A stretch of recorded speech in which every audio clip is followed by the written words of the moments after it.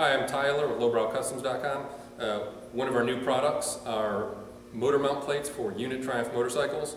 That would be 1963 to 1970 frames that these fit. These are a cut-down chopper style. It's for a motorcycle with a hardtail frame. They are laser-cut mild steel, ready to paint or plate in any finish you want. They've got your pivot for your stock brake pedal. We do ours with an oil-light bushing in there instead of it being steel on steel. So a little grease when you put your pedal in there and you pretty much never have to worry about it again. Beautiful TIG welds. These align right up to your stock mounting points on your frame and motor and has your correct location for your foot pegs.